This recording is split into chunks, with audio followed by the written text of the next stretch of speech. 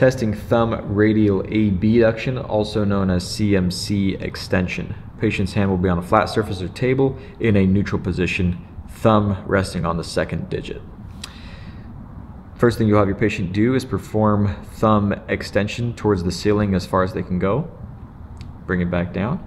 Because she was able to do this, that is a grade 3. I will now proceed to test for a 4 or 5. So first thing you'll have your patient do is go back into extension about halfway.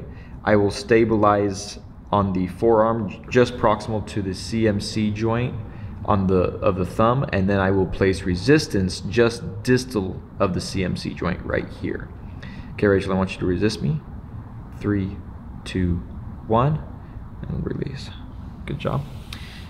If she could not bring her thumb into extension against gravity position, I would have her in a gravity eliminated position. And all that is simply having the palm downward on the table and letting the thumb slide across the table into an extension, and then now bring it back. If your patient's able to do this, then that is a grade 2.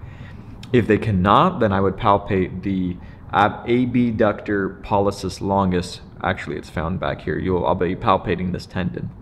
If I feel this tendon sliding or attempting to slide, any movement here, then that would be a grade 1. If I do not feel anything happening here, that would be a grade 0.